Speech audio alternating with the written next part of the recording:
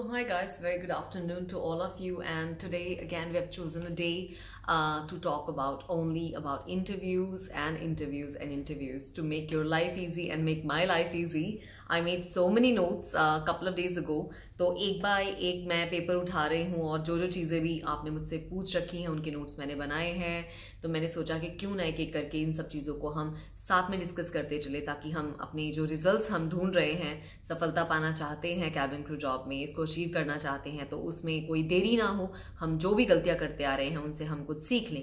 तो आज मैंने क्या किया है नया, आज मैंने इंटरव्यू डेज के ऊपर भी पोस्ट किया है आपके लिए। इंडिगो एयरलाइन ऑलरेडी आपको पोस्ट मिल गया होगा कि उनके कौन कौन से डेज इंटरव्यूज के आ रहे हैं।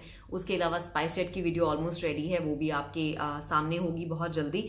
और उसके साथ ही में मैंने सोचा कि इंटरव्यू डेज चल रहे हैं तो क्यों ना कुछ एक कॉमन मिस्टेक्स हम शेयर कर लें जो आप शायद कर रहे हैं, या बहुत सारे लोग ऐसी क्या मिस्टेक्स कर रहे हैं जिसकी वजह से शायद वो रिजेक्ट हो रहे हों। तो क्यों ना हम उन चीज़ों को आगे लाएं और उनसे कुछ सीखें और शायद उनको अपने में थोड़ा सा हम सुधार कर लें, जिससे कि हमारी सिलेक्शन हो जाए।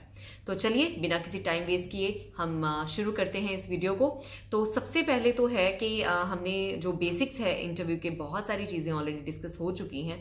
तो अभी मैं एक नए सिरे से शुरुआत कर रही हूँ, जो चीज़ें शायद मैंने आपके साथ डिस्कस नहीं है की हैं उनके बारे में। तो सबसे पहले तो कभी भी जब आप इंटरव्यू वेन्यू में होते हो तो कभी भी अपने आप को आइसोलेट मत कीजिए, कभी भी अपने आप को बिल्कुल अकेला कोने में मत बिठाइए। कभी भी जब आप इंटरव्यू वेन्यू में हैं तो सबसे बातचीत कीजिए, स्माइल कीजिए, लोगों के साथ थोड़ा मिंगल अप होइए। उसका रीज़न ये होता है कि इंटरव्यूअर्स के अपने लोग भी जो होते हैं उस वेन्यू में आसपास चल फिर रहे होते हैं और वो ऑब्जर्व कर रहे होते हैं कि कौन से लोगों ने अपने आप को बिल्कुल आइसोलेट करके बिठा रखा है और वो उनको रिजेक्ट कर देते हैं। दैट्स फॉर श्योर, बिकॉज उनको एक इंप्रेशन जाएगा आपका कि आप लोगों के साथ मिलना जुलना, लोगों से बात करना पसंद नहीं करते। तो प्लीज़ आइसोलेट अपने आप को मत कीजिए, और अगर आपने ये पहले गलती की है तो इसको अभी आपने अपनी नेचर में से हटाना है और सबसे बातचीत करनी है, हंस के बातचीत करनी है, प्यार से बातचीत करनी है। So that was the first point. उसके बाद कभी भी इंटरव्यू के दौरान अगर आपसे वो आपकी प्रीवियस कंपनी को छोड़ने का कभी भी रीज़न पूछते हैं, या आपकी प्रीवियस कंपनी के बारे में कुछ भी पूछते हैं, या बाय दफ़ा आपकी किसी भी प्रीवियस कंपनी के एम्प्लॉय की बात आ जाती है, तो कभी भी उसकी बुराई मत कीजिए। कभी भी ये मत बोलिए कि नहीं वो कंपनी अच्छी नहीं थी, मुझे पैसे नहीं दे रहे थे, या मुझे सपोर्ट नहीं कर रहे थे इसलिए मैं उनको छोड़ रही हूँ। रादर आपको इस चीज़ को पॉजिटिवली हैंडल करना है। आपको इस चीज़ को अपने करियर गोल्स के साथ जोड़ना है कि नहीं, मैंने वो कंपनी को छोड़ा क्योंकि आपकी कंपनी मुझे एक बेटर अपॉर्चुनिटी दे रही है, लाइफ में आगे बढ़ने का मौका दे रही है, और मेरी अपॉर्चुनिटीज़ जो हैं वो आपके साथ बेटर हैं। ये मेरा रीज़न है अपनी पुरानी कंपनी को छोड़ने का, वगैरह वगैरह। आप कोई भी एक पॉजिटिव रीज़न दीजिए, लेकिन कभी भी अपनी पुरानी कंपनी के बारे में आपने बुरी बात नहीं करनी है। So these are the 2 points are very very important. So we've covered that as well. And the third point is, कुछ लोग होते हैं जो अपने आप को बहुत ज़्यादा कॉन्फिडेंट मानते हैं, उनकी इंग्लिश अच्छी है, बैठने का उठने का तरीका बहुत अच्छा है, मेकअप बहुत अच्छा करवा के गए हैं, ड्रेस कोड भी सबसे बेस्ट पहन रखा है, और वो बहुत ज़्यादा एरोगेंट दिखते हैं क्योंकि वो किसी से बात नहीं करते, और जब भी उनसे कोई बात करता है तो बहुत ओवर द टॉप वो होकर जवाब देते हैं। तो इस लाइन के लिए मैं यही कहूँगी, लेस इज मोर। जिस इंसान के अंदर क्वालिटीज होती हैं वो क्वालिटीज अपने आप बोलती हैं, रादर अपने मुंह से आपको उनको बताने की ज़्यादा ज़रूरत नहीं पड़ती। तो अगर आप उनमें से एक हैं जिसमें बहुत ज़्यादा क्वालिटीज़ हैं, जो बहुत अच्छे दिखते हैं, पर्सनालिटी भी है, बहुत अच्छे से कपड़े पहने हैं, मेकअप अच्छा करके गए हैं, carry your self with dignity and respect, but arrogant मत बनिए। अपने आप को इतना भी ओवर सेल या ओवर दिखाने के चक्कर में मत पड़ जाइएगा कि आप रिजेक्ट हो जाएं, क्योंकि इंटरव्यूअर्स ये चीज़ भी पसंद नहीं करते हैं। सो I would say be in a safe zone, be humble, be nice, but don't be over arrogant and don't be over confident, क्योंकि अगर आप over confident होंगे तो वो चीज़ भी उनको नजर आ जाएगी and you will fail the interview. So these were the 3 points. And the fourth point is, कुछ लोगों की हैबिट होती है वो बहुत ज़्यादा सॉफ्ट स्पोकन बोलते हैं, बहुत धीमे धीमे बात करते हैं, जिसको हम बोलते हैं बिल्कुल ही जिसको हम कहते हैं ना मम्बलिंग मुंह में करते हैं। कभी भी कोई पूछेगा अच्छा आपका क्या हाल है, ठीक है। Don't be that. पोलाइट होना बुरी बात नहीं है, बट जिस जॉब के लिए आप जा रहे हैं उसके लिए आपकी आवाज़ होना, आपका एक पॉइंट ऑफ व्यू होना, पर्सपेक्टिव होना, और जवाब ढंग से देना, और आपकी वॉइस अच्छी होना ज़रूरी है। तो अगर आप बिल्कुल ही मम्बल करेंगे, मुंह में बहुत ही स्लो और लो बोलेंगे, तो they will of course not appreciate that. तो अगर आप उनमें से एक है कि अगर आपने कभी अपने पास्ट में ऐसा किया है. So don't do that. Have a good point of view, talk to them, look into their eyes, have a good body posture and give them the correct answer. So that's very very important. So this was the another point. उसके बाद है कि कभी भी जब आपसे ये पूछा जाता है कि आप ट्रैवल क्यों करना चाहते हो, तो आप ट्रैवल क्यों करना चाहते हो, जो एक घिसे पिटे जवाब होते हैं ना, जो सब देते हैं कि मैं ट्रैवल इसलिए करना चाहता हूँ क्योंकि मुझे दुनिया देखनी है, मुझे लोगों से मिलना बहुत पसंद है, मुझे घूमना फिरना बहुत पसंद है. ये सब जो पॉइंट्स है ये दुनिया ने रट रखे हैं. तो प्लीज़ कुछ नए आइडियाज़ अपने दिमाग में लाइए. अगर आपसे वो पूछते हैं कि आपको कैबिन क्रू क्यों बनना है, तो आप उन्हीं की कंपनी के कुछ एक अच्छे पॉइंट्स उठाइए, उनको अपनी पर्सनैलिटी के साथ जोड़िए और जवाब बनाइए.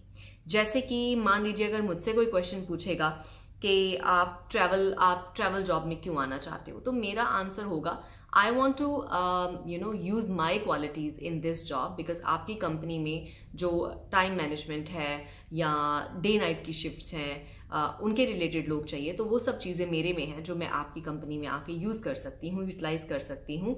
या मेरे पास बहुत अच्छी नॉलेज है हॉस्पिटैलिटी की, मेरे पास हॉस्पिटैलिटी का एक्सपीरियंस है, I want to use my experience in your company. कुछ भी आप कहिए, लेकिन वो जो घिसे पिटे जवाब चलते आ रहे हैं प्लीज़ उनको अवॉइड कीजिए, क्योंकि अगर आप सेम आंसर्स देंगे तो बिलीव मी आप में और दूसरे कैंडिडेट्स में कोई फर्क नजर नहीं आएगा and they will not hire you. अगर 1000 लोग एक दिन में आते हैं तो उनको गिनती के 20-50 लोग चाहिए होते हैं. सो they want the best of the best people. So avoid giving such answers. या so that was one of the points I noted down as well. उसके बाद था टॉकिंग अबाउट मनी. कभी भी जब आपसे इंटरव्यूअर्स लास्ट में क्वेश्चन पूछते हैं कि do you have any questions for us, तो लोग सबसे पहले यही पूछते हैं मेरी सैलरी कितनी होगी, अच्छा मुझे सैलरी मिलना कब शुरू होगा, अच्छा मुझे कितने पैसे मेरे कटेंगे, क्या होगा, पैसा पैसा पैसा पैसा. So if you gonna do that, believe me they not gonna like that, because वो आपसे एक्सपेक्ट कर रहे हैं कि आप कंपनी के बारे में कोई क्वेश्चंस पूछें या कुछ भी क्लैरिफाई करें कि मेरी ट्रेनिंग कब शुरू होगी, या मुझे ट्रेनिंग में क्या लेकर आना है, या मैं क्या कपड़े पहन के आऊँ ट्रेनिंग में, वगैरह वगैरह, जिससे उनको लगे कि आप जॉब ज्वाइन करने के लिए बहुत इंटरेस्टेड हैं, rather just thinking about money कि मुझे पैसे कितने मिलेंगे. मुझे ऑफकोर्स पैसा एक एस्पेक्ट है जॉब का, लेकिन पैसा ही सब कुछ नहीं है, क्योंकि कंपनी सिर्फ पैसों की वजह से आपको नहीं ले रही है कि आपको पैसे देने हैं, आपको पैसों की जरूरत है, दे आर हायरिंग यू. उनके पास आपसे करवाने के लिए काम भी है. सो फर्स्ट ऑफ ऑल वो ये देखना चाहते हैं कि आप वो करने के लायक हैं कि नहीं है. तो सिर्फ पैसे को आगे लाके, पैसे को मेन चीज बना के आप अपनी जो रेपुटेशन है वो वहां पे खराब नहीं कीजिएगा. So that was another point which I noted down. सो ऊपर से एक और सबसे बड़ी गलती क्या होती है लोगों की, जब इंटरव्यू वो देते हैं तो इंटरव्यूअर्स पूछ कुछ और रहे होते हैं और लोग जवाब बिल्कुल ही दुनिया के किसी और चीज का दे रहे होते हैं. तो कभी भी इंटरव्यू में अगर आप जाते हो तो सबसे पहले आपको अपने आप को काम करना है, रिलैक्स करना है, ताकि जो भी इंफॉर्मेशन दिन में आपको दी जा रही है या जो भी वो कंपनी के बारे में, अपनी कंपनी के बारे में, अपने लोगों के बारे में, अपनी कंपनी की ग्रोथ के बारे में आपसे शेयर करते हैं, वो चीज़ आपको अपने माइंड में रखनी है. और जो क्वेश्चंस आपसे पूछे जाते हैं उस क्वेश्चन को प्रॉपरली सुनना है, पहले उसको एनालाइज करना है कि क्वेश्चन क्या पूछा गया है और उसी क्वेश्चन से रिलेटेड ही आपको जवाब देना है. आपको पूछा किसी और चीज़ के बारे में गया है और आप जवाब किसी और चीज़ का दे रहे हैं, तो डेफिनेटली ये दिखाता है कि आपकी जो अंडरस्टैंडिंग है किसी क्वेश्चन को या किसी सिचुएशन को समझने की वो पुअर है. तो कोई भी सिचुएशन अगर फ्लाइट पे भी होगी तो आप उसको हैंडल नहीं कर पाओगे, तो इसलिए आपकी जो रेपुटेशन है उस डे पे खराब हो जाएगी and they will not hire you. सो ये चीज़ का भी ध्यान रखिए कि कुछ भी जो आपसे कहा जाता है ड्यूरिंग द डे उसको आपने अच्छे से सुनना है, समझना है और उसके बाद आपने उसका जवाब देना है. So that was a very very important point as well. उसके बाद क्या होता है, बहुत सारे लोग अपना जो सीवी वगैरह बना के लेके जाते हैं या डॉक्यूमेंट्स लेके जाते हैं, अधूरे लेके जाते हैं, पूरे नहीं लेके जाते. तो मेक श्योर आपको जो भी डॉक्यूमेंट्स वो एयरलाइन वालों ने मांगे हैं उस डे पे वो आपके पास प्रेजेंट हो. अगर आपकी अपनी फोटोग्राफ्स या कोई भी डॉक्यूमेंट्स, सीवी है या पैन कार्ड की कॉपी है, आधार कार्ड की कॉपी है, या जो चीज़ भी आपसे रिक्वेस्ट की गई है उसको एक फाइल में अच्छे से लगा के अपने साथ लेके जाएं properly, so that you look professional.